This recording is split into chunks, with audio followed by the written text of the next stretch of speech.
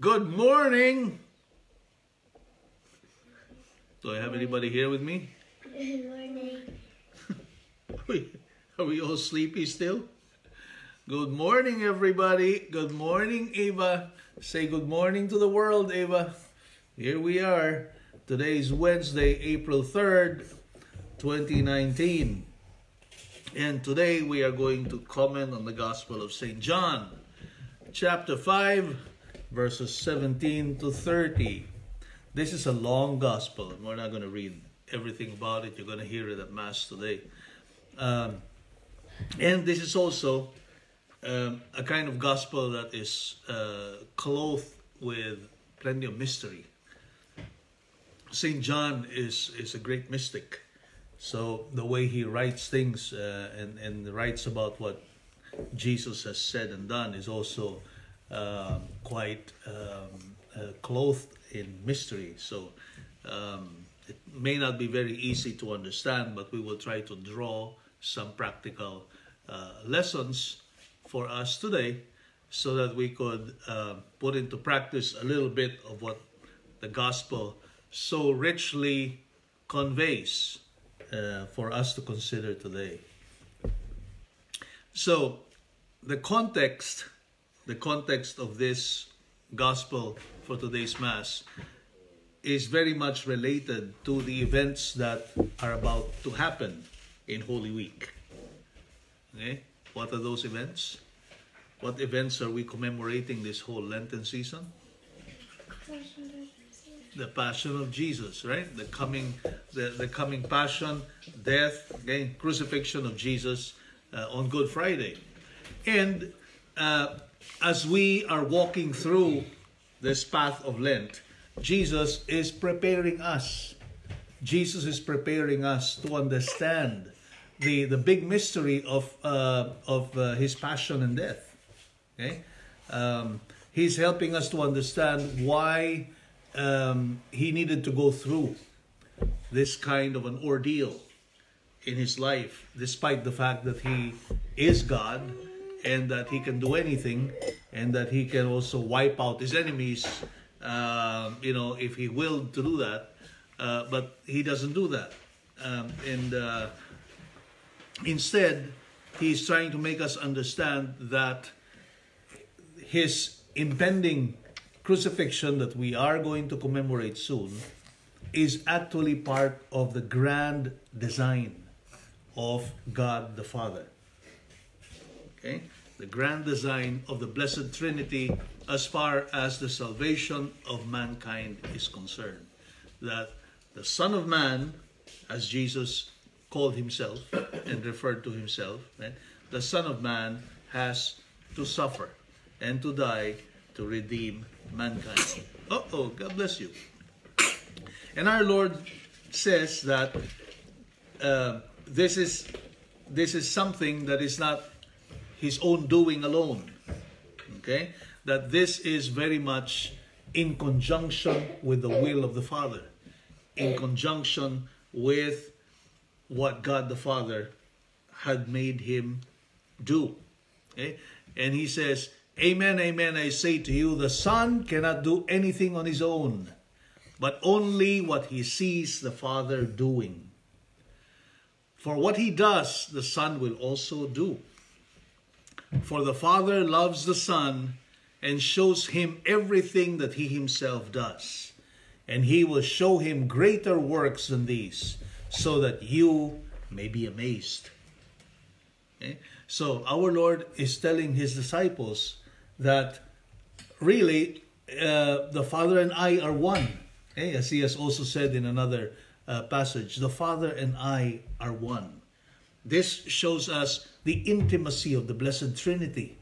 See, Jesus is here partly revealing to us the Blessed Trinity, that there's intimacy, that there is unity of wills, that there is oneness between the Father, the Son, and later on he's going to talk about the third person, which is the Holy Spirit, right? So that comprises the Blessed Trinity. But here in this gospel, our Lord is talking about the intimate union between the Father and the Son. that the Son does only what he sees the Father doing, that the Son follows only what the Father does.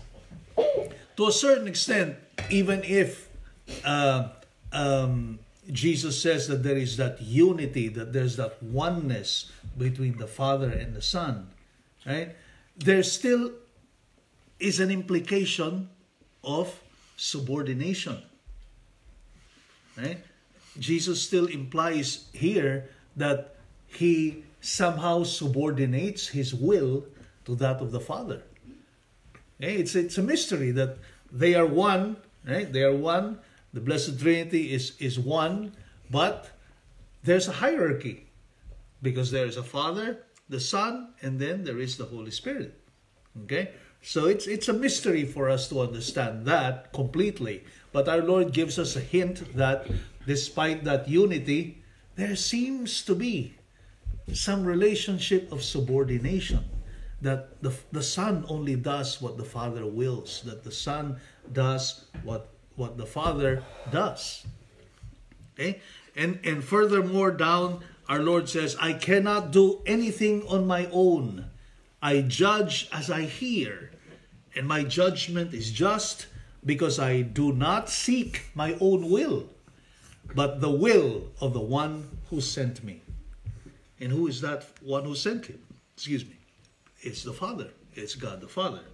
Okay?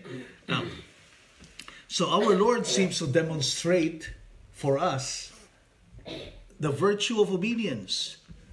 Okay? That even if he is God and he is really equal to the Father, well, he seems to imply that he still subordinates his own will to the will of the Father. So there is obedience there that he is demonstrating for us.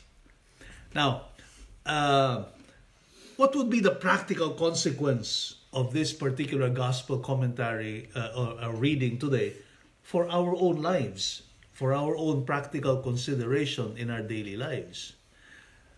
I'd like to think this gospel today gives us a model of our relationship with our parents. It gives us a model of how we have to relate with our own parents. Okay? That despite the union between father and son, there is subordination involved. There is obedience involved. Okay? And the same thing is true in any family. In any family, you have parents. You have... Oh, what happened there? Did it just disappear? Oh. What happened? Something happened. Okay, I don't know what happened. Uh-oh. Hey, what happened, Eva? What happened to you? Yeah. What did you do? Okay, anyway. Something weird happened here. Okay, to the phone. Okay, anyway, we'll continue. We'll continue with a commentary and hopefully it corrects itself later. If not, then sorry folks. We got technical difficulties. Maybe if you can hear the audio, that'll be good enough. Okay. As I was saying, we have a model for parents and children to emulate here. Okay? And what is that? Well, that we share intimacy with our own parents. We may be very intimate with our own parents. Right? We may be sharing a bond of friendship with our parents, but at the same time, there has to be subordination. There has to be obedience. There has to be submission of wills, because that is the only way that we can learn from what our parents do.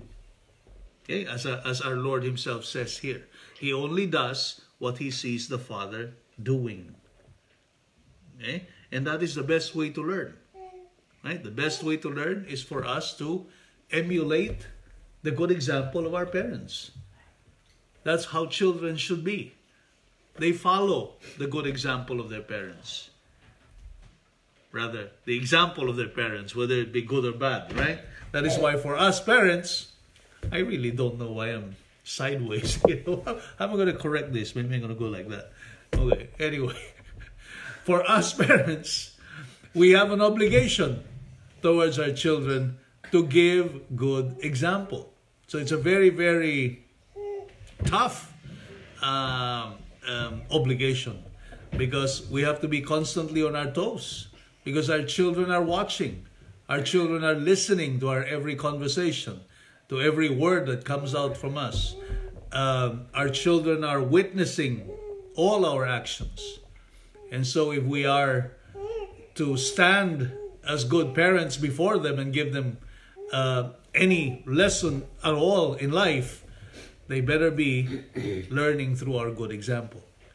So we parents have a very, very big obligation to show good example for our children.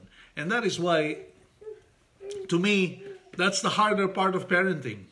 It's not so much the engendering of children and the welcoming of life that our Lord, that God wants to give our families.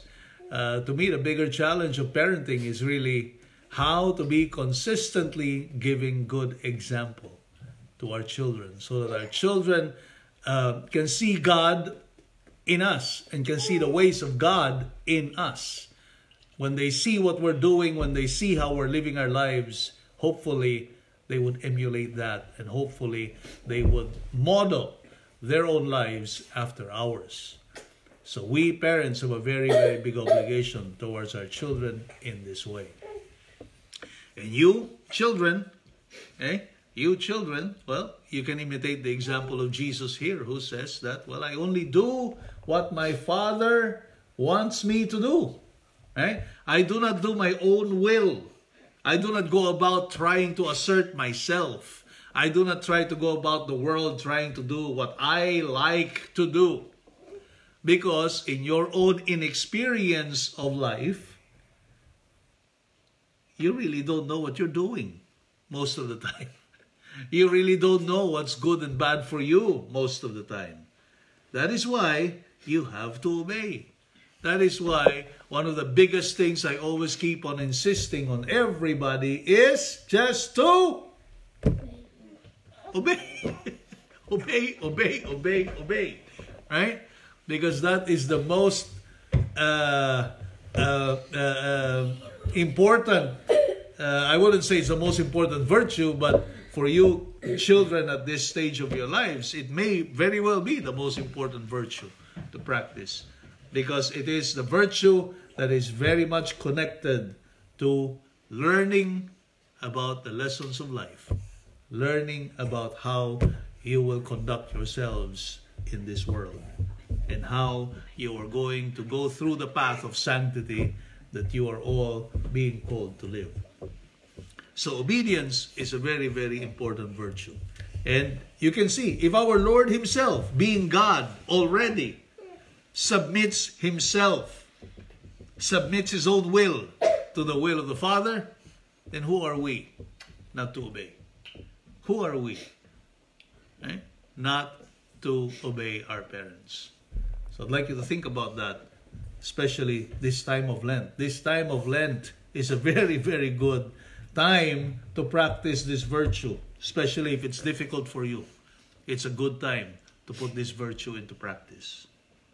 Okay, folks, I don't know. I'm sideways here, so I don't know how this is going to turn out in the actual video. But that's the end of us for today. Hope to see you again tomorrow. Bye-bye. Have a good day.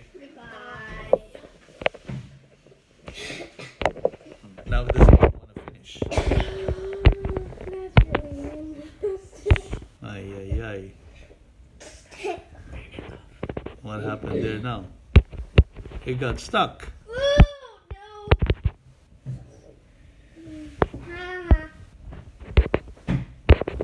It doesn't want to end.